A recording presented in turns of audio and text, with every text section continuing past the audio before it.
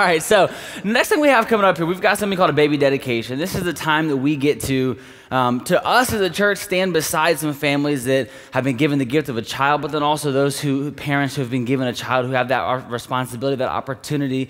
We get to see who they are and encourage them and stand behind them, and that they get to make a commitment to raise their children up in a way that honors God. So we got 4 families this morning. If you guys want to go ahead and make your way up here with your lovely new child, I want to talk a little more about what this is. I see 1 coming, 2 coming, 3.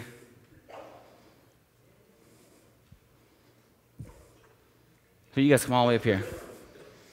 Come up here where everybody can see you.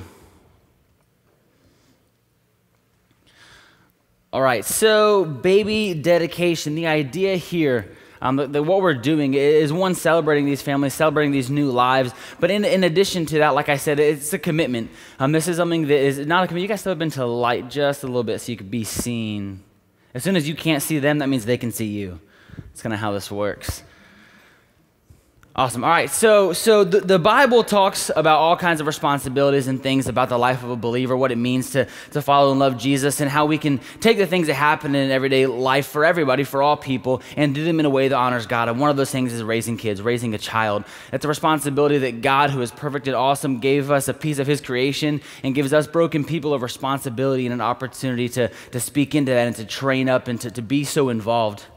Here we go. Come on, you were already on stage. You shouldn't be the late one. That's all right. Let me continue to get out of the way here. Okay, so with this responsibility, the Word of God is so full of information and advice and how to go about this. I've got a couple verses that I want to read, but the commitment that these getting told what to do. All right, there we go. I'm in the light. So in the Word of God, with so much that is there, that as you guys are parents and you're leading your children and training them up, there's not a verse that's going to tell you how to do it. There's not a handful of verses that are going to tell you how to do it. It's the Word of God and a lifestyle of living for God that's going to guide you and lead you in how to do that. But a couple of verses I did pull out just to speak to this idea. Proverbs 22:6 says, "Train up your child in the way he should go. Even when he is old, he will not depart from it." The idea of training up your child in the ways of the Lord, in this lifestyle of living by the Word and being in the Word and being godly people, and training up in that way, and then as they get older, doing the same. In Ephesians 6:4 is a passage that talks about different characteristics and roles of people in the church, and it says, "Fathers, do not provoke your children to anger, but bring them up in discipline and instruction in the Lord." Yet another place where it's another piece of information that we get from God on how to do that, just to kind of to cover it all. Colossians 3:23 says, "Work willingly at whatever you do, as though you're working for the Lord rather than for people." So just as believers, that's what we're supposed to do with everything that we do, but this is just an extra special time to do that, of really thinking that my job here, I'm not raising up a child that the world's going to like. I'm not raising up a child that's going to have lots of friends. I'm raising up a child that is going to fear God, that is going to live in a way that honors him and pleases him, and we do that by being an example. So with this time, this is you guys as an opportunity to make a commitment to do that. In a minute, I'm going to pass. You already got it. Daniel's going to have a mic, so I'm going to give you guys an opportunity to introduce yourself, your spouse, and your child. You can just pass that mic down, and then we'll continue on. So go ahead. All right.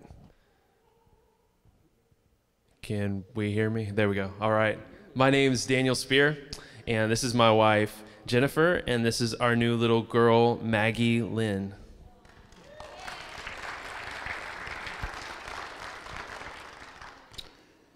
My name is Josh Thorne, and this is my wife Stephanie, and my daughter Arabella, and my son Asher.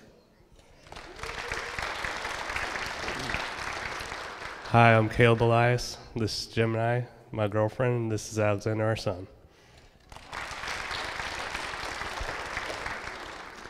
I'm Jeff Williams. This is my wife Audrey Williams, and our son Eli, and then our new son Abel.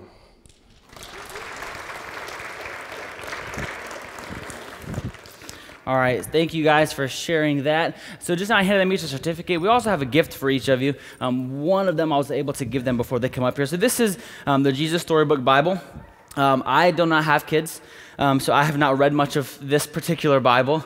But everybody that has it loves it. My brother and his wife have it with their girls, and I've heard nothing but great things about it. It really is. They're the straight-up Bible stories. They're illustrated in a fantastic way, and it really is an awesome resource. So for you guys as families to have these, to work through them, to read through them with your kids. Again, an aid, a resource that we can give you as a church to do exactly this, to train up your child in a way that honors God.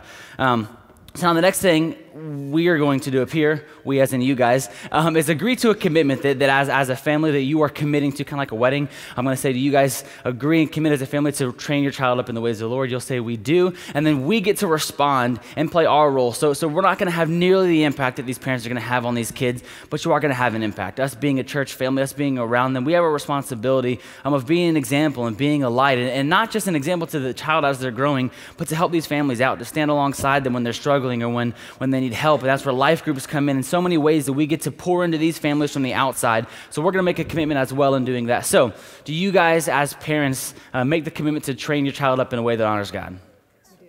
Awesome. And us as a congregation, do we commit to standing beside them and behind them in that process? We do. There you have it.